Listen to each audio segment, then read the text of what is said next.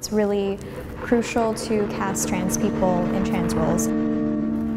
The beginning of my sort of discovery of my gender identity was because I had access to the internet and I was like researching and seeing other trans men on YouTube.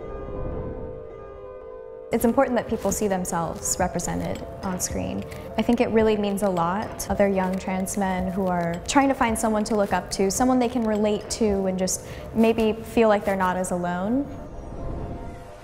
I actually identify similarly to Buck. I identify as transmasculine and I only use he, him pronouns just like Buck. I do experiment a little more with my gender expression and presentation just because I think that makeup is genderless and jewelry is genderless.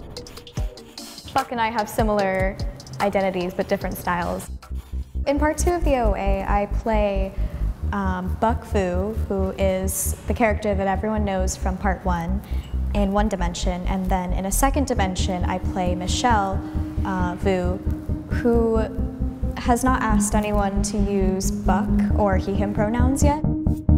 And this is just my personal interpretation of the story, but I believe that Michelle is like a pre-transition version of Buck and has maybe not come to terms with their gender identity yet. Michelle is a bit of a mystery, so we're not sure at what point in Michelle's social transition they're at. It was interesting for me to play a character that hasn't socially transitioned yet, but in a lot of my life I have had to put on a female facade to please the people around me, or maybe I wasn't comfortable enough telling people that I was trans. I was on board with playing Michelle. The director made sure I was comfortable with it beforehand, so I definitely don't want anyone being concerned about my dysphoria because I was fine.